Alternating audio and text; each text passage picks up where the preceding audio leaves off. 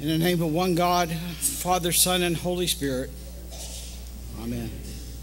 Started to say, please be seated, but if you're new to the Episcopal Church or St. Mark's, you may wonder if we do this sort of thing every Sunday. And I will assure you, no, we don't. We typically start here in the sanctuary, and this role play that we had going on during the reading of the Gospel is something that typically occurs on Palm Sunday. But those of you who have been here to St. Mark's before, did you notice that there was something different today about that reading? I will tell you that about 2 weeks ago, Jean Eady came to me in the office and she said, Sean, we have this option of reading this lesson. And as I looked it over, I was really drawn to what we heard today. And while I looked at the scripture and I was very excited about the message that I saw inside of it, I misunderstood how this fit into the worship service itself. And so I said, well, that's the one we're going to read. It is an optional piece, but what I didn't understand is it was optional that we could add it on to the other part. And so technically, by the rubrics, we're supposed to continue to read like this for about another 25 minutes. And in that 25 minutes, you would have heard Jesus being handed over to Caiaphas and Pilate, being put on trial, being mocked and whipped, and then carrying his cross to Calvary, there crucified on the cross between two thieves, one on his right, one on his left. At some time during that reading, you're allowed to sit up until that point, but then suddenly you're asked to stand, and that's probably the part that you might have missed. So anybody that wants to stand right now could do so. And there's another part in the reading where everybody in the congregation says, crucify him, crucify him. So repeat after me, crucify him, crucify him. All right, now your Sunday's complete. That part of the scripture is a part that we hear every year. And I will say that if you really want to focus on that part of the scripture, which is very important to Holy Week, I invite you, please come back and participate in the Stations of the Cross. Because you will not only get to hear the words, but you will get to walk through those stations, and you will get to participate with the followers of Jesus on that day.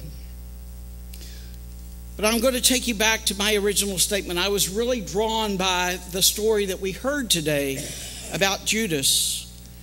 Because to be real honest with you, it was a story that I heard growing up, and I have not heard for some time. The fact that Judas had committed suicide, hung himself on a tree. I couldn't remember before these past couple of weeks, was that legend or was that really in the Bible? And we heard that today. And it's interesting that a couple of weeks ago, Polly and I were in the office and we were talking about the gospel lessons throughout Lent. And she said to me, have you noticed that all of our lessons have to do with relationships? I said, no, I hadn't noticed that. She said, well, look at them. Jesus encounters the blind man. He encounters the woman at the well. He goes to Mary and Martha's house and raises Lazarus from the dead. It's one personal encounter after another, and they're all either coming to Jesus, asking him to do something for them, or he is coming to them and laying hands on and healing and making them whole. And so I think that's partly the reason that I was drawn to this reading today, is because, again, in this reading, it's all about relationship. It's about the relationship between Jesus and his disciples, and particularly the one that's named Judas. This guy named Judas. His mother must have hated him because everybody knows that's a terrible name. I mean, if you really want to get angry with somebody and really put them down, you call them, you Judas, you betrayed me.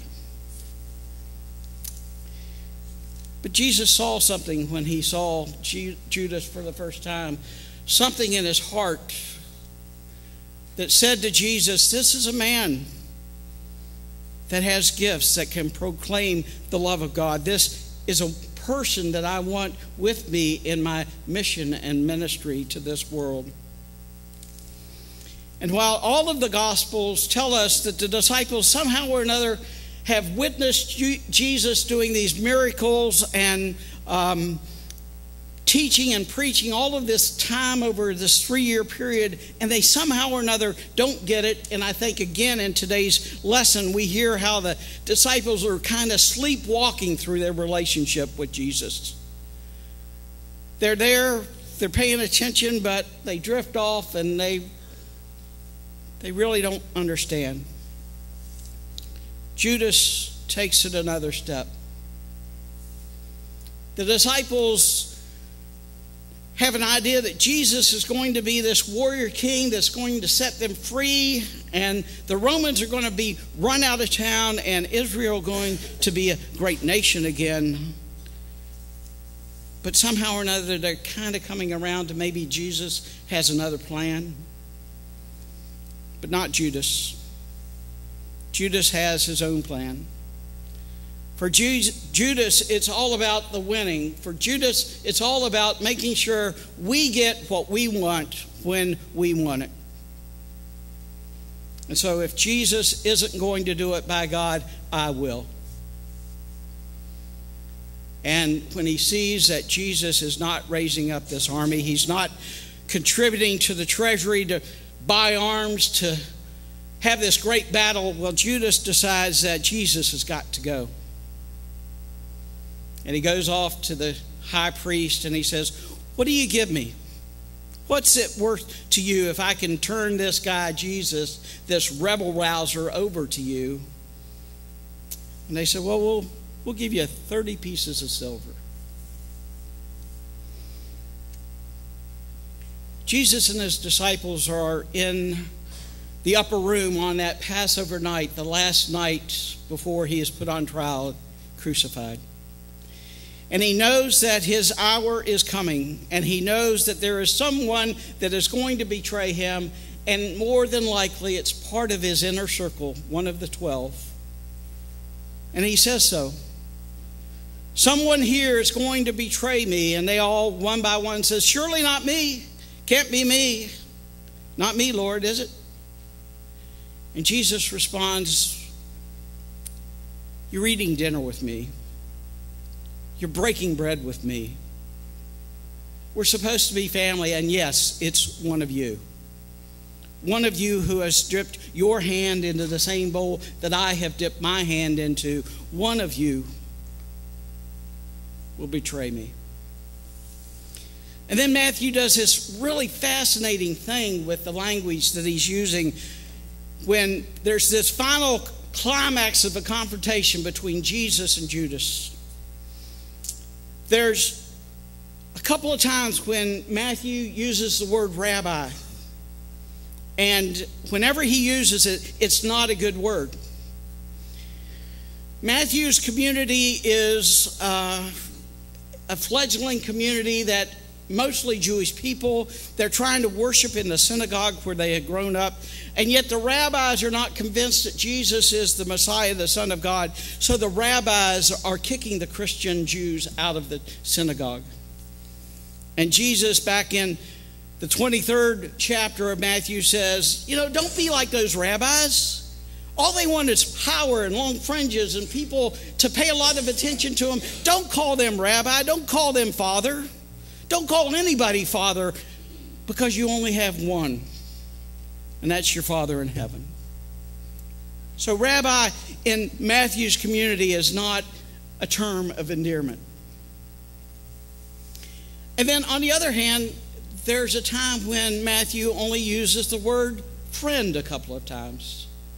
Jesus tells two parables about a landowner who goes out, and early in the morning he hires some people and sends them out for a day's wages, and then at noon hires some more, sends them out, and in the evening hires some more and sends them out, and he begins to pay with the ones who have worked the least.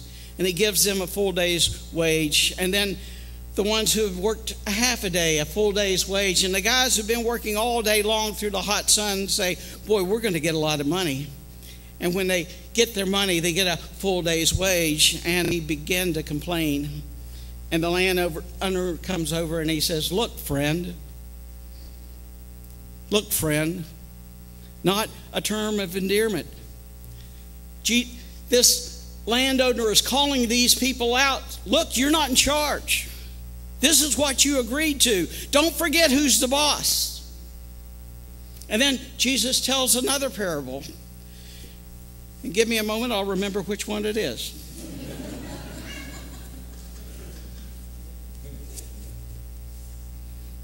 The king who's throwing the wedding banquet, and he invites a bunch of people to come, and they don't show up. And so he tells his servants to go out into the street, invite everybody to come. And when they get here, they don't have money. Let them put these wedding dresses on. They'll be dressed for the occasion.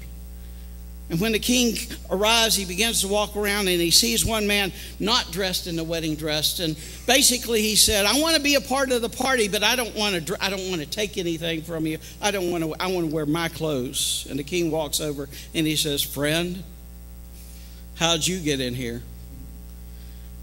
If you're not going to wear the wedding dress, you can't be part of the party. And so he tells his servants to take this man and to cast him out in utter darkness. Rabbi is not a term of endearment, and friend is not a term of endearment. And then take a look at what Matthew does here when Jesus and Judas meet for this last time. Jesus has gone off to pray. He takes with him Peter, James, and John, and he's praying, Father, not my will, but yours be done. I don't want to die. I don't want to go through the suffering and the pain, but you know, if this is what's going to give you glory, if this is part of your plan, then not my will, yours be done. And the disciples are sleeping. And Jesus wakes them up and he says, come on, the hour's here, and it's time that my betrayer is coming. And Judas had already gotten the posse together. He had brought them in with their clubs and their lanterns. And he's already made arrangements. And in my mind's eye, I'm seeing this as like a junior high play where, you know, he comes on board and there's about 20 other people that stand directly behind him. And they're all waiting to pounce. And Judas walks over, and the first thing he says to Jesus is what? Greetings, Rabbi. And Jesus says, hello, friend. Yeah, relationship's not very good. Something's broken. Somewhere Judas decided not God's will, but his will be done. Judas's will be done. I know I shared with some of you, we have a gallery of paintings upstairs with the 12 apostles, Jesus and St. Paul. And the artist is Kenneth Wyatt. And originally he had painted all the disciples except for Judas. And when he finished all of the disciples, his little 8-year-old daughter says, well, what about Judas, Daddy? He said, honey, I can't paint him. You may not understand what he did, but I just can't include him. And she said to him, yeah, but Jesus picked him. And if you'll notice, Judas is part of the collection. There's a brokenness in the relationship between Jesus and Judas. And Judas, I suspect, has not prayed the way that Jesus prayed. We know that every day he got up, went away from his disciples and prayed. Every evening he sent them home and went up on the mountain and prayed. And I suspect his prayers were like we heard today. Lord, what do you want me to do? And if that's what you want me to do, then give me the strength to do it. Not my will, but your will be done. And how many of us would have better lives if in the morning and in the evening that was our prayer? Anytime we're facing any kind of decision, we take a moment and say, okay, God, what is it that you want me to do? Not my will, but yours be done. Jesus is saying to him, friend, our relationship is broken. And boy, I really feel like throwing you out into utter darkness.